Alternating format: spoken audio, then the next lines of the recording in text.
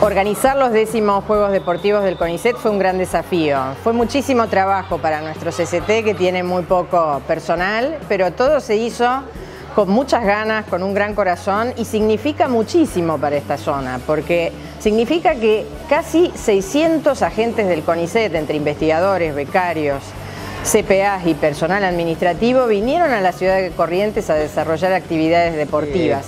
Es una ocasión de reunir gente de todas las disciplinas, de todas las provincias, de todas las edades, y bueno, que están 3 días juntos por otra cuestión, ¿no? Estás en otro ambiente y que se abran otras cosas y los conoces más profundamente.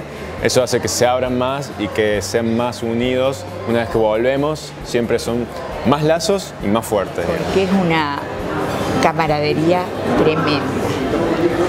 No se viene a competir por el premio, sino que te encontrás con los amigos y haces más amigos nuevos, porque cada año es gente nueva que conoces. Es desarrollar o nutrir otras formas de compartir que excedan lo científico y que tienen que ver con el compañerismo, con la confraternidad, con la solidaridad, con conocer distintas realidades y también, ¿por qué no?, indirectamente o de manera mediata, un impacto en futuros proyectos de interrelación entre las distintas regiones, porque muchas veces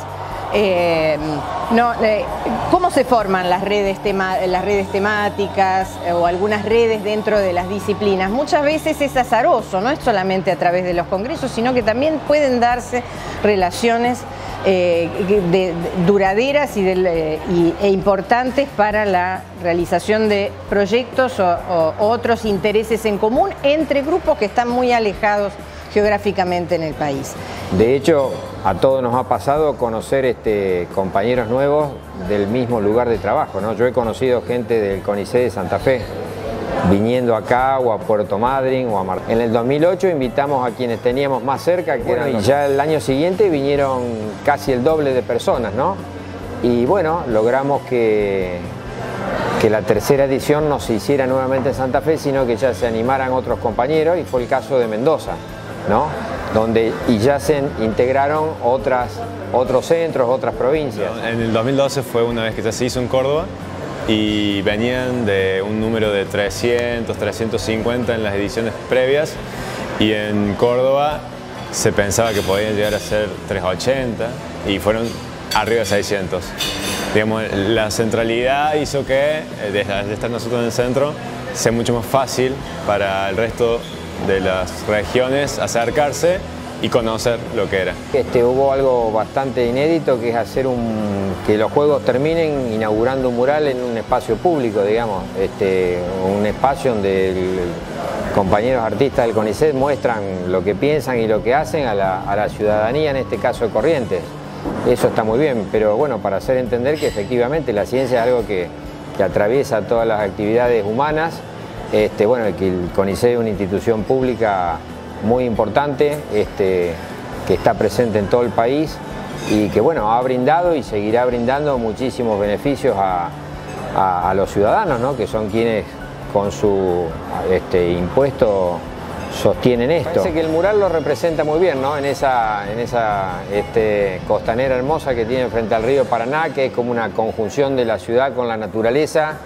Y bueno, y un montón de investigadores haciendo arte con ganas de comunicarlo. La gente fue haciendo su aporte y eso me parece extraordinario, porque, digamos, un mural trabajado con estas características, el valor está en ese trabajo en equipo, y que cada uno, más allá que la habilidad o el talento o la capacidad que pueda tener, pueda dejar cosas que tienen que ver con su disciplina, con su área, con su hacer, y eso está como una voz propia en el mural. Cada vez hay mucho talento en la parte artística, y que siempre el tema de decir Juegos Deportivos CONICET cerraba un poco a las personas, y se están dando cuenta de que la parte artística acá se toma muy en serio.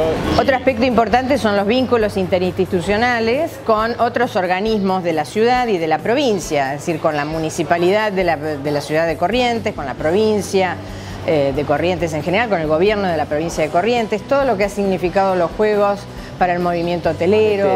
Nos pareció importante también la presencia, que no había ocurrido otras veces, de personal directivo de la institución, ¿no?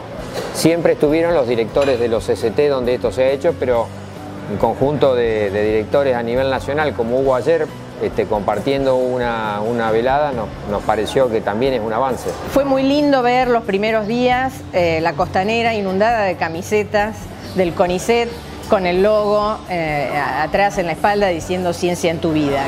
Para mí, después de jubilada, tengo distinciones de ser la primera jubilada del CONICET asistiendo. Creo que no hay nada comparable con la reunión que se hace en los Olímpicos.